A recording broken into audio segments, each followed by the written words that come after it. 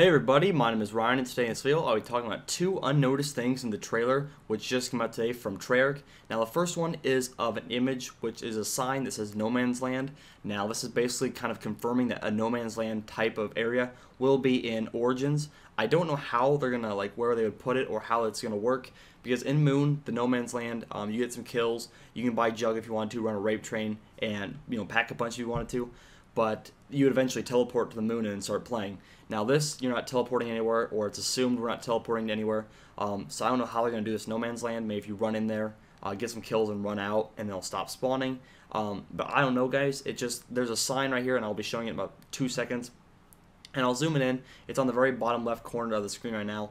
And you guys can see that it kind of says No Man's Land. It's kind of it's very hard to see, but it does spell out No Man's Land. So that is the first image, and then the second image I'll be talking about is on screen right now. This image actually looks to be like a new perk. Now it is kind of hard to see, but it's an image on the very far left, and it does look like a perk machine. I can't really explain it, because if I did, I'd probably sound like an idiot.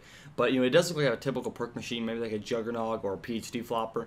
Now a lot of people are thinking that PhD flopper will be returning, and I disagree with that, because in Mob of the Dead on Grief it was there, just on Grief, but it was the perk was so overpowered to begin with. Holding grenades wouldn't kill you. No falling damage would kill you, and that's why I think they brought it back in Buried as just a perma perk without some of the effects of the actual perk. Like if you hold a grenade, you would still die, or if you fell too far, you would lose the perma perk instead of just taking no fall damage.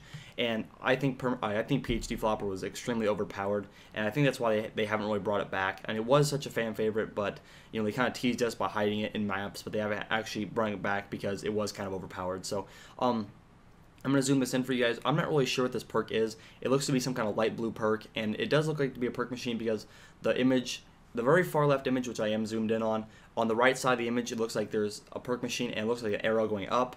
So what could that be? Some kind of flying perk? I mean, I don't really know. That sounds pretty stupid and unrealistic, but what could that be? What could that arrow represent that it's going up? And then on the far left of that image, we also see a blue circle that looks to be like the symbol of the perk. So please leave me your comments, guys, below. I read them all, and there's a lot of good comments out there that people sometimes don't want to comment because they think they'll feel stupid. Don't do that, guys. Just whatever you guys think this perk could be, leave me a comment and I'll read through them. So thank you guys once again for watching. If you guys are new to my channel, please subscribe and click the like button on this video, so it'll help me get it out there, and you guys will never miss a video that I post. But anyway, guys, thank you guys for watching. Thank you guys for your support. My name is Ryan. Until next time, I'm out. Peace.